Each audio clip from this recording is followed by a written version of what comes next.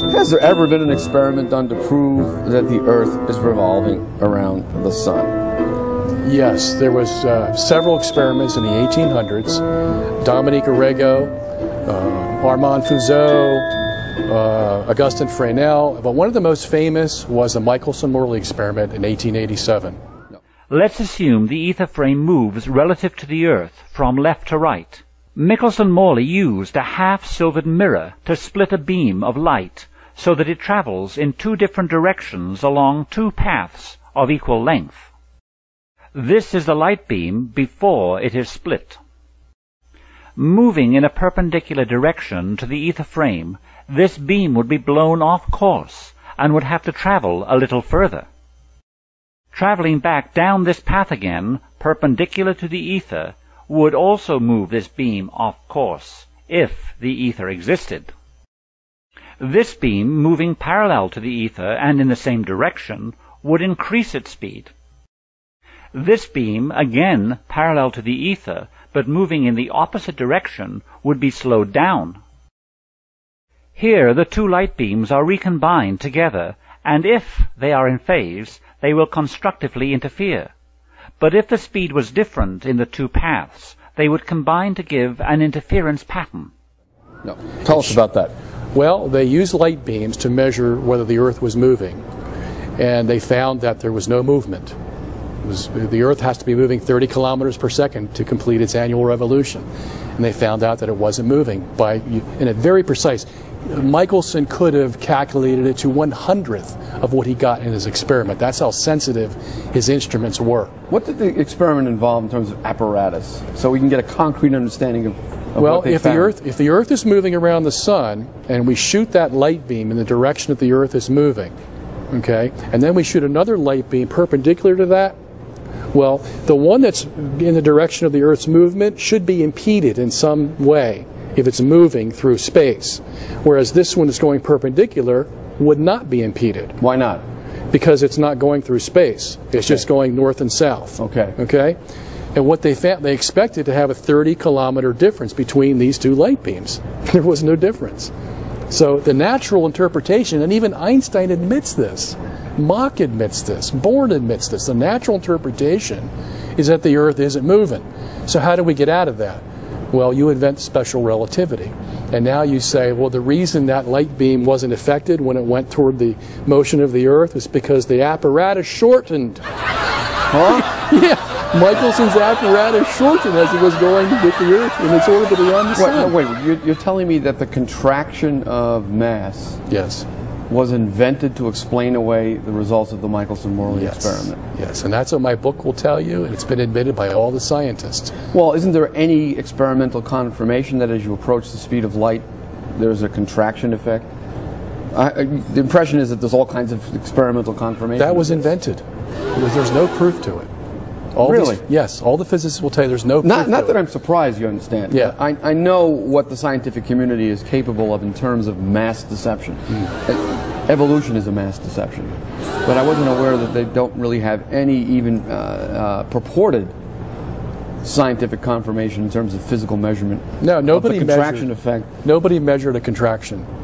But they put it into a mathematical formula called the Lorentz transform, and it's probably the most famous equation used in physics today. Does anyone expressly admit that, hey, we had to come up with this contraction effect because otherwise we're stuck with a motionless Yes, Earth? the very guy who invented it. Tell me what he Lorentz. admitted. Heinrich Lorentz says, I don't have any other explanation to this experiment of Michelson-Morley unless I contract the apparatus. Otherwise, we're going to have to believe the Earth is standing still in space. Unbelievable. Yeah. Can you give an approximate page reference for me for your book? I want to go back and read that right away. I'll send you an email. I'll show you where it is. If a telescope is pointing at a star, and both are stationary, then obviously the light comes straight into the telescope. In 1729, Bradley found that he had to tip his telescope forward very slightly to get a star in the center of his telescope. It was assumed that this was due to the motion of the Earth around the Sun. Let us assume that the telescope was moving at 5 miles an hour and had to be tipped 5 degrees. This 5-degree tipping, however, could equally be caused by the ether moving at 5 miles an hour, carrying the stars around the Earth. As we see here, the light would be coming in at the same angle, and the telescope would still have to be tipped 5 degrees. So tipping the telescope does not tell us whether it is the starlight moving or the telescope moving.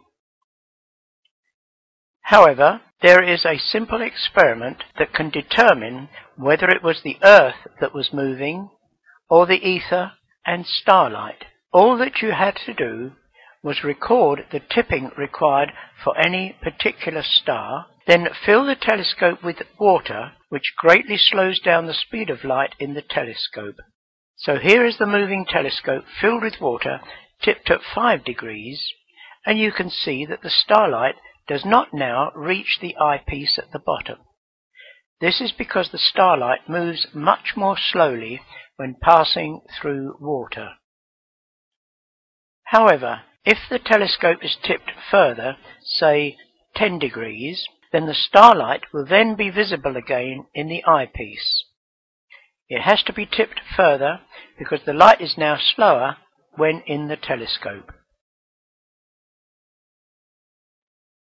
But if the starlight is going past the telescope at 5 miles an hour, then when it is filled with water, no further tipping is needed because the light is coming in at 5 degrees anyway. The starlight stays on the same path but is only travelling slower in the water. To recap, if it is the telescope that is moving, then when it is filled with water, it has to be tipped further to see the star. If the telescope is stationary and the starlight drifting past us, then it does not have to be tipped further. Here's another objection. If everything is moving, in other words, all the stars in the universe are moving, how could we possibly determine if we are the center of this moving universe? Over the past decade or so, we have seen out to the very limits of the observable cosmos. We've mapped its largest structure, the cosmic microwave background, the oldest light in the universe according to the standard Big Bang model of cosmology. What we have discovered is shocking. On the very largest scales, we see a pattern of really big hot and cold spots which line up around a special axis, which has been dubbed the axis of evil. And it's quite puzzling. Why is there a special direction in space? Well, you know, it's interesting that you asked that because in 2009 they set up a probe called the Planck probe. It just came back with the results in 2013 in March. I don't know if you heard about it or not. No. The European Space Agency set it up in cooperation with NASA. This was the third attempt that they had to nullify the data that they were finding in the cosmic microwave background radiation that permeates the whole universe, that the Earth was in the center of the universe. The first one they set up was in 1990 called the Coudre probe. It came back, showed the Earth was in the center.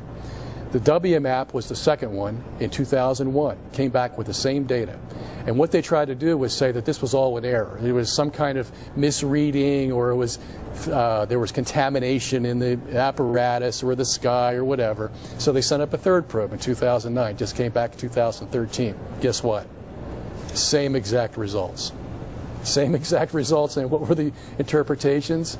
Well, the Earth has to be in the center of the universe. And we have somebody quoted in our book, Lawrence Krauss of the Arizona State University, who says, yeah, this means we're in the center of the universe. Let's pick up on that point a bit. You mentioned that the background radiation, microwave radiation in the universe supplied data from which it became apparent that the Earth was in fact at the center of a moving universe. Explain why that is so. Why do these data confirm that? Okay. Well, the Big Bang Theory predicts that there was an explosion 13.7 billion years ago. Okay?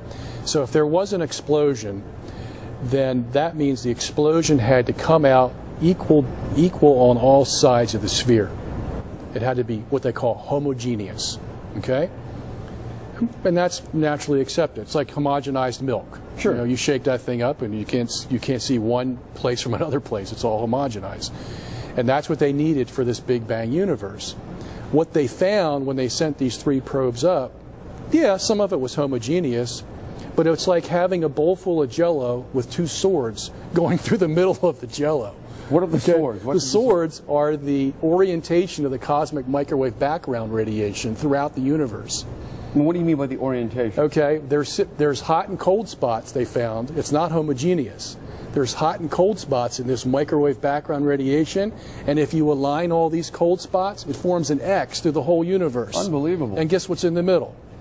Oh, you're kidding. No.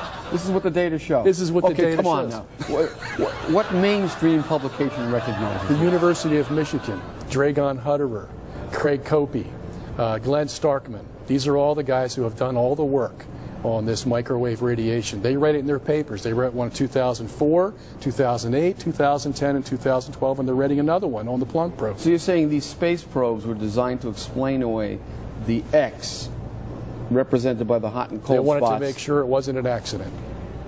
Okay, so there were how many probes in total? 3 in 20 years. And you're saying that all 3 confirmed what then? That the Earth is in the center of the universe. On the basis of the hot and cold spots? Yes. Whose alignment represents an X. An X. And at the center of the X is the Earth. Right, and they call that X the axis of evil. That was coined. Scientists called it the axis of evil. Unbelievable.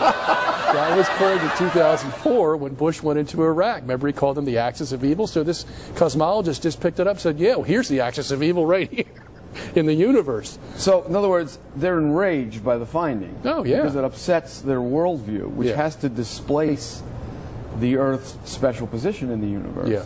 Which fits in rather nicely with a divinely created universe. Right. Made for man. All of cosmology is based on what we call the Copernican principle. Every piece of data that they get in their telescope has to be filtered through the Copernican principle.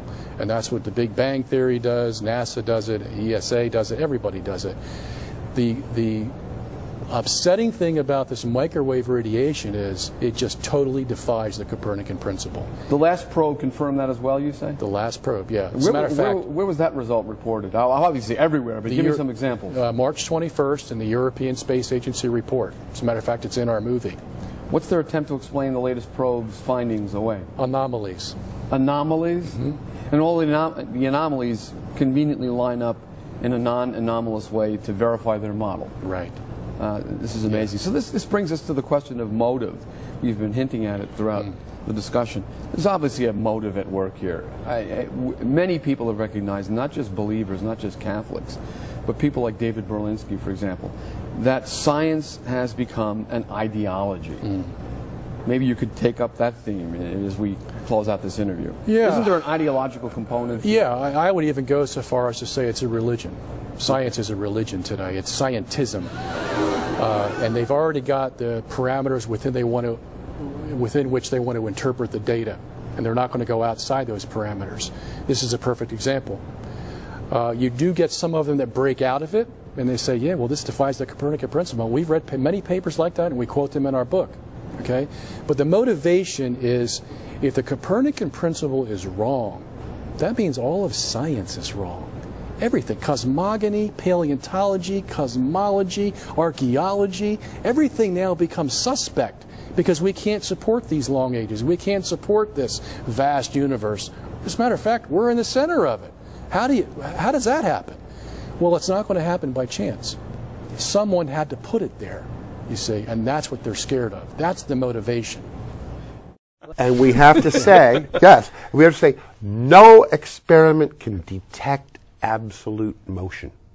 All physics can do is describe relative motion. And Einstein even says, it's a quote in our book, it is equally valid under relativity to talk about the Earth motionless at the center and the universe rotating around it, or the Earth rotating on its axis and the universe being steady.